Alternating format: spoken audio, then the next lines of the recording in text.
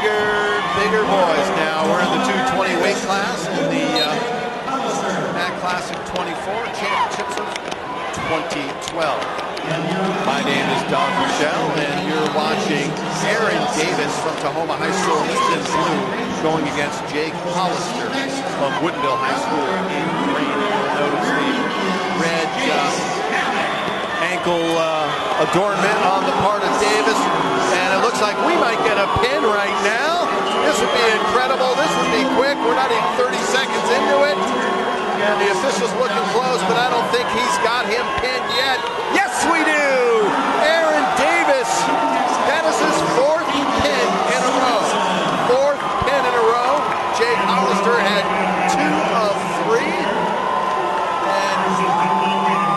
And that's all she wrote, baby. A whole 33 seconds into that. Davis's prior pins had been at the 35-second mark, the 65-second mark, and the 103-second mark. So your 220-pound weight classification champion is Aaron Davis, and he defeats Jake Hollister.